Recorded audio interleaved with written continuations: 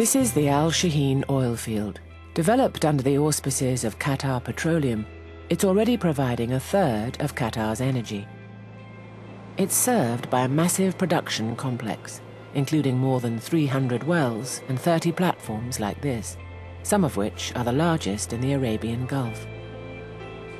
Hugely impressive, but maybe hard to reconcile with groundbreaking, world-class environmental achievements. And yet Al Shaheen has already won international recognition for its environmental credentials. How could that happen?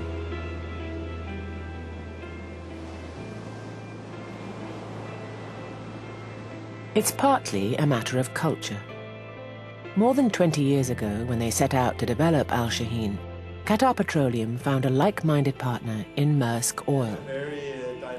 Maersk, they did a great job. The innovation and they innovated, and the solution was one of the best in the world. Indeed, this innovation was recognized by the UN for the Al Shaheen development team's approach in implementing the FDP 2005 expansion program. An important element to this development plan, and it has been accepted by the CDM or Clean Development Mechanism Committee as a registered project, and it is actually the largest registered CDM project in the world. That's a great credit to Qatar and to Maersk that shows how much we want to conserve the environment and we care about the environment.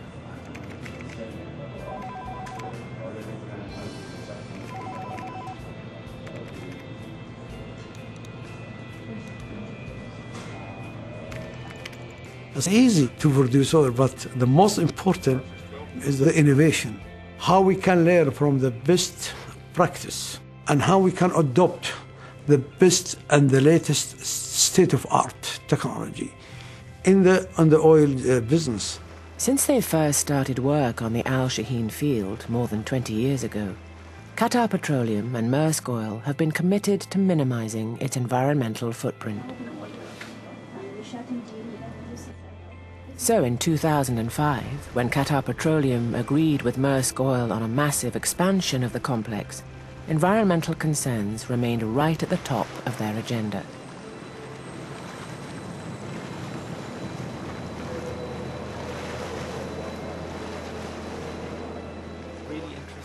One of their main requirements was that as little as possible of the gas produced, along with Al Shaheen's oil, should be flared. Is it a little bit too fast now?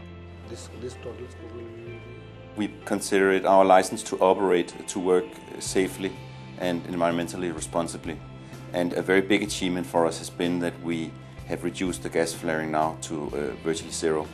For the oil and gas industry to see 300 or more thousand barrels a day with less than 5 million standard cubic feet of flaring, this is a great achievement.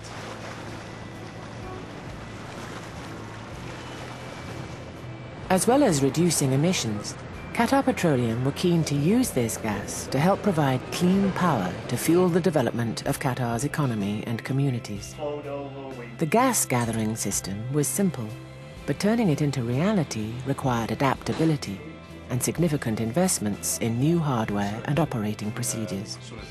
It meant that the project team had to build more gas compressors and to drill more wells for re-injection.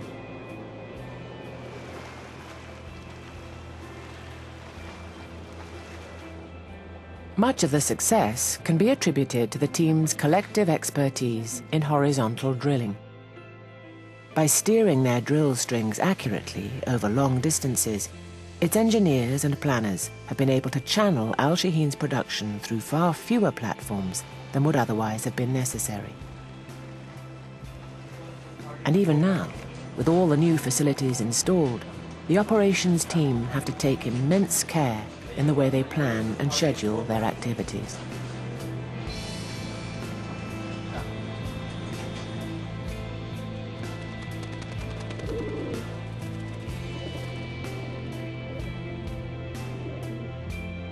As Qatar Petroleum look to the future, they remain committed to ensure that Al Shaheen's oil and gas reserves are managed responsibly and sustainably. Developed for the long-term benefit of all Qatar's people, now and for generations to come. A key part of that effort is to protect Qatar's most precious resource, the unique environments of its coastal reaches and the waters of the Arabian Gulf.